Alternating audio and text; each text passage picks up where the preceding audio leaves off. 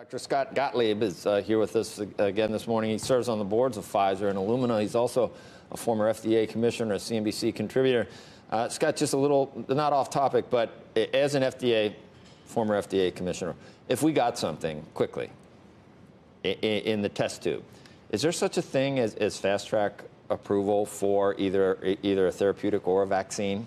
Yeah, absolutely. And I think this can go briskly. I think you need a three-pronged strategy here. First, you're going to look at antivirals that are on the shelf right now that have been developed maybe for other purposes, see if you can repurpose it for this virus.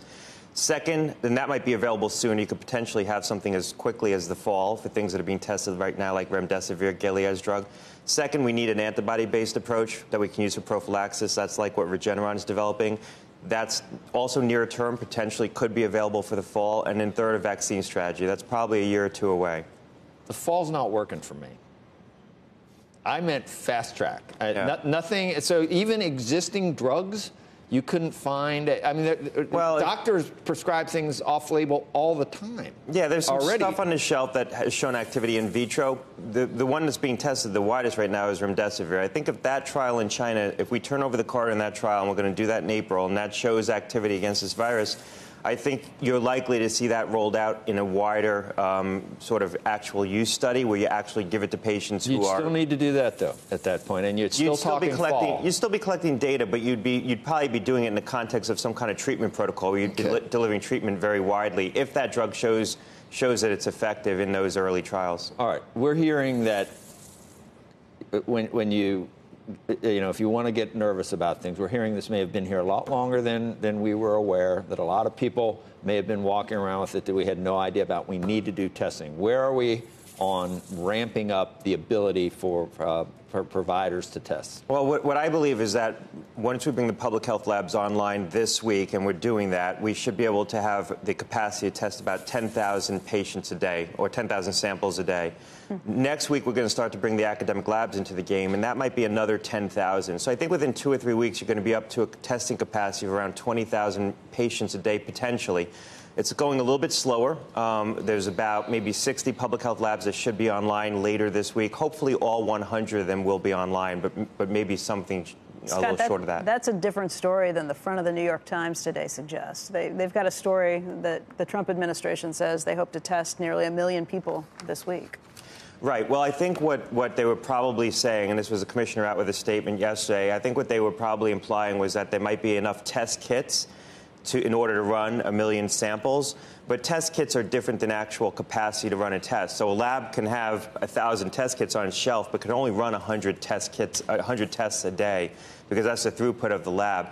In order to get to that number, 1 million test kits capacity, you probably need to bring on one of the commercial manufacturers. So it implies maybe that QIAGEN's going to get approved this week. They said Monday for an emergency use authorization of their test. So that does imply that one of the major manufacturers is probably going to get online if they think they're going to have 1 million test kit capacity. But that's very different than how many tests we can actually perform, and that's dependent upon what the labs can do and how many labs are running. If we actually see this test kit get approved. That is good news. And come online, too.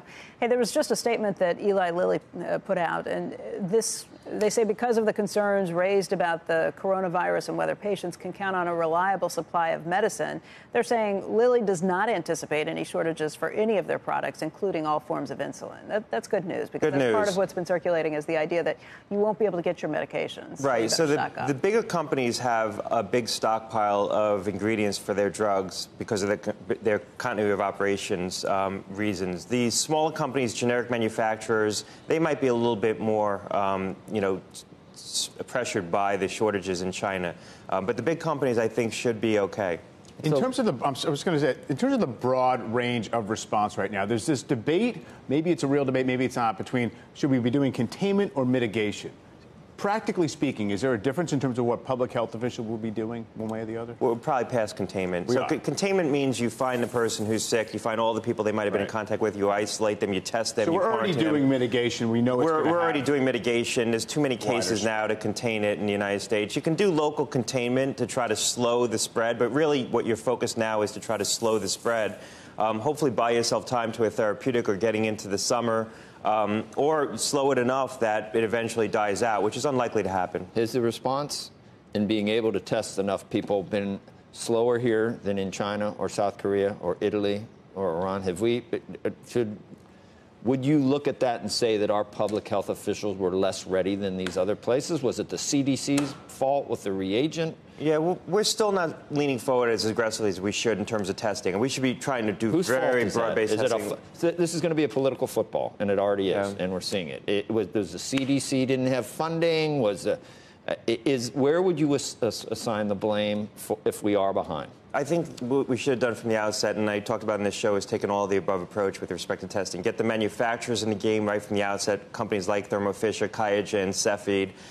Get the academic labs in the game. Big academic labs can do this testing, and get the public health labs in the game.